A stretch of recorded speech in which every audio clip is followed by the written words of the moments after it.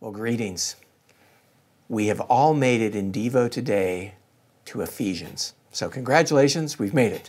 That's a great milestone to get to. I love the letter to the Ephesian church. Man, this is just some great truths. You know, many people speak of, and very scholarly people, very spiritual people speak of the letter to the Ephesians as if they could only have one book of the Bible, it would be one of the ones they would choose. It's one of the top ones that people would choose because it has got so much in 6 chapters for us theologically and practically. So the first 3 chapters really discuss for us, just as an overview for your own personal edification. So when you read through it, you have some understanding of it. The first 3 chapters speak to us about our position in Christ. Who we are in Him. And then it talks about in the next 3 chapters of Ephesians, so it's kind of broken in half there. So 4, 5, and 6, those chapters speak more as to the outworking of our faith because of who we are in Him.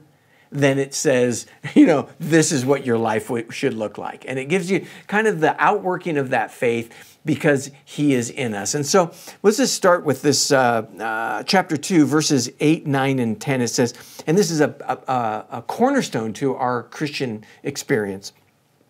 For by grace you have been saved through faith. And that not of yourselves, it is the gift of God, not of works, lest anyone should boast. For we are His workmanship, created in Christ Jesus for good works, which God prepared beforehand that we should walk in them. So, is it about good works, or is it about grace and our faith in God? Which is it about? I mean, that's a lot of times the questions that I get when we come across things in the journey with the Lord that,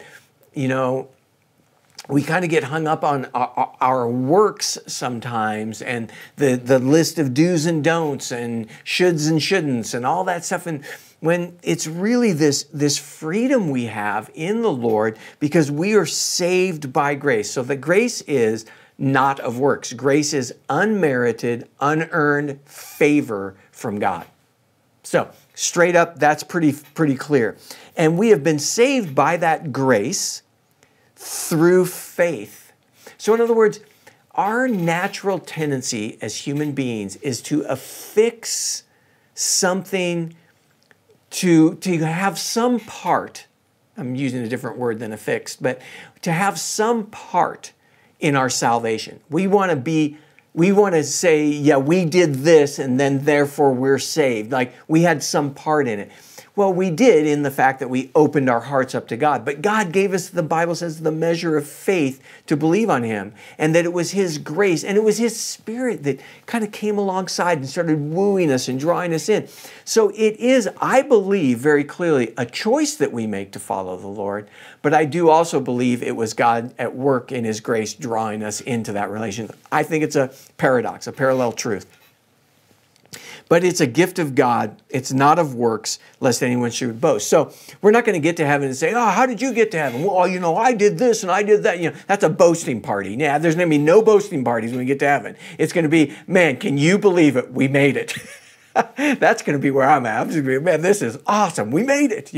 I remember I was with one of my close friends, another pastor friend of mine, and the first time we'd been over to Israel together, and we got to the tomb, and we went inside together, and we were with our wives. We just looked at all 4 of us, looked at each other, it's like, we made it, here it is. It's an empty tomb, in Israel, and just the excitement. And man, that's not even comparable to what it's going to be like when we get to heaven. We realize, man, God did all this for us.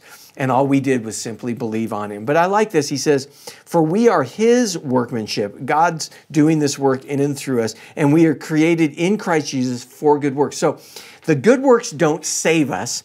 They are an evidence of His presence within us. And God did prepare our lives to walk out that life of following Him. That's the good work that He's talking about. Man, let's have good works. But it's all motivated by God's love and His presence in our lives. God bless you. Have a great day.